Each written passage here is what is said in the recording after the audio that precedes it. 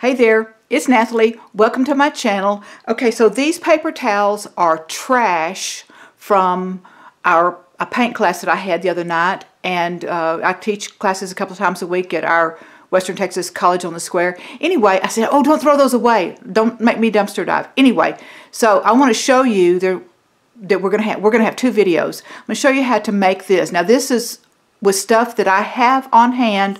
I didn't go out and buy anything, and so it's got this cute little cover, and the first video will be on how to construct this. The second video is on putting this binding to put it together. And this says, what seems ordinary is often the extraordinary. Stuff that we see as trash or refuse or, yeah, it's not any good. Man, there's always something beautiful in that. So anyway, y'all stay around. Be sure you like and subscribe so you can catch both of the videos.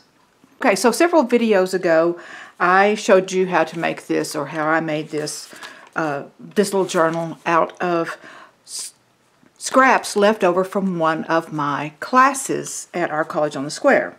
So it's just like, you might not want to throw all that stuff away. Anyway, I'll link that in the description box below. So I had another class just a couple of days ago, and not that I always dumpster dive, and there was in the trash. Actually, I asked them, I said, please don't throw those away because I might do something with those. These are just paper towels that they use to clean their paint brushes off with. This is from that class. This is some leftovers from the cactus class. This is a leftover from a poured class. Then I've got these pieces that are also left over from a teenager's poured acrylic class. These are on deli paper. Look at that. Isn't that cool? Anyway, so I want to make something. Not sure yet what I'm going to make. And then this one is from a poured watercolor class. So these are all classes that I have at College on the Square. This one was from a kids class. I may use a little bit of this someplace. And I'm going to use the Liquitex matte medium. You can use Mod Podge or a glue stick, you know, good glue stick. Then while I was doing all my scrub cap stuff, these are some of the supports of the fabric. I made a lot of scrub caps and masks. Anyway, and those videos I will link below also. Because if you haven't seen the scrub caps or how to make a scrub cap, that's there. Anyway, I thought these would make really cool covers. I'm going to take two of them and I'll cut this off. And then use this as a join thing. And I'll put a fabric on the back. I was going to use this one, but can you see the face in it? There's the eyes. It could either be an ostrich or a moose of some sort. I don't know, long nose. So it's not a Rorschach. I'm going to just save that one. Maybe for a later time. Okay, let me get this one. Okay, and I try not to see faces in everything. I can see a skull in that one. I think that's called something whenever you see faces in everything. Anyway, so with doing them with the paper towels, one of the things that can happen, now this is acrylic, so you know they're probably stuck together and I don't want to tear that up, so I want to be sure that I put enough medium in here to stick it down. Now, and on this side you can see that it's just kind of a canvasy looking texture, but if I flip it over you can see the texture of the paper towel. So just so you know. Okay, I think I'll use this one to start off with, and I'm going to get me a couple of little sticks just to get this up off of the paper for right this second. And I've got my matte medium. Oh, you know what? I am going to cut these little tabs off. I'm not going to save those. I say that I'm not going to save those. I think I'm not going to save those. They might be good for something, but sometimes, you know, you just kind of need to get over that. I'm not a hoarder, y'all. I'm a collector.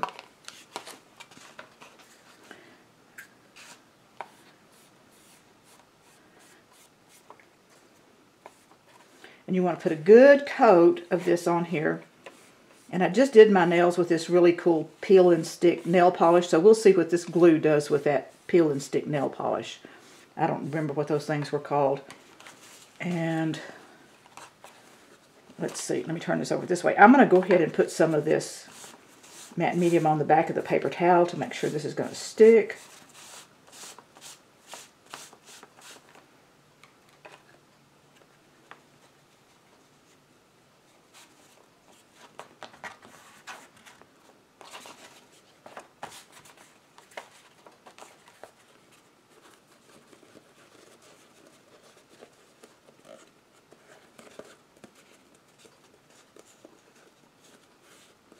And I can see and I can feel that the puffiness of that paper towel where it's separating. So I'm going to go ahead and put some medium on the top of that.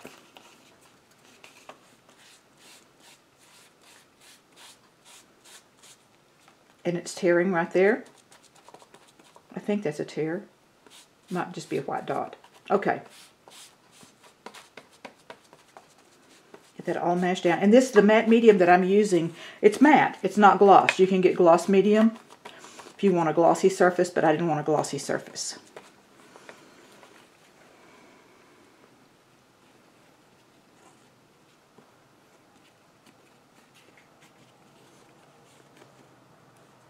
Okay, and this is moist and wet, so I can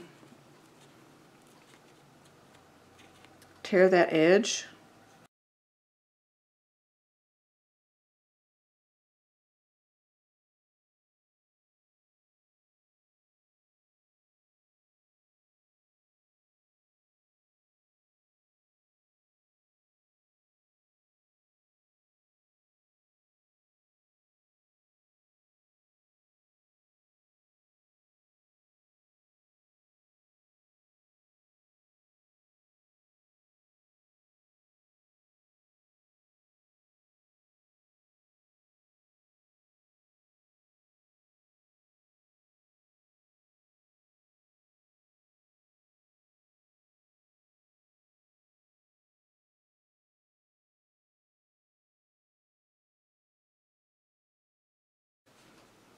I'm going to set that to the side and let it dry, and then I am going to do the same thing with the other piece for the other piece of cardstock. And I tore some little packing material, little corrugated packing material that I had. And this is baby wipe from another class. Oh, that's from the cactus class.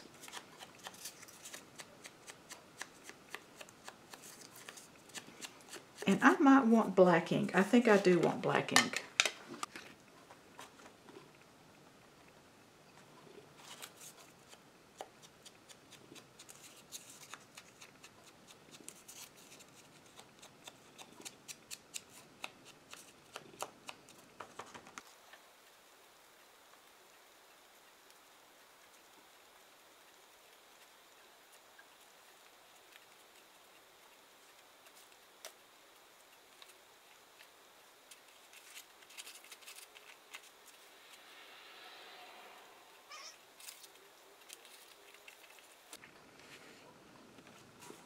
Well, I've diddle-doddled around with this, and I think I might be ready to put it together.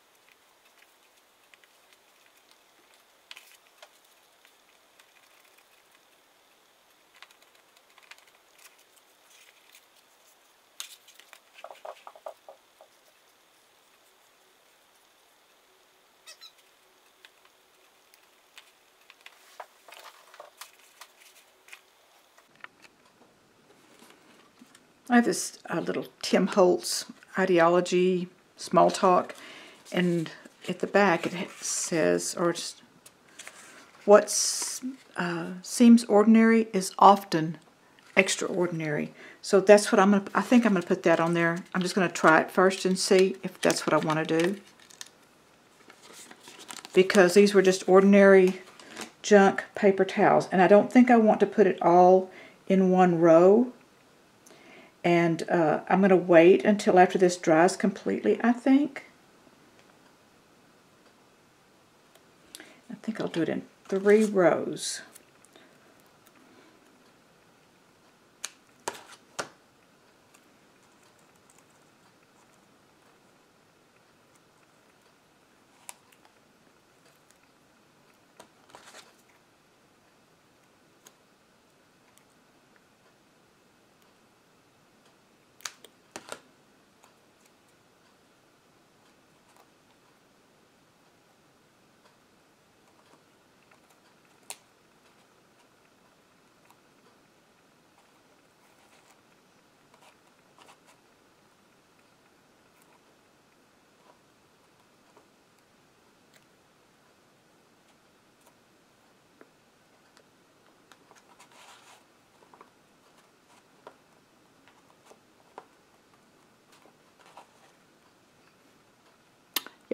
I like that.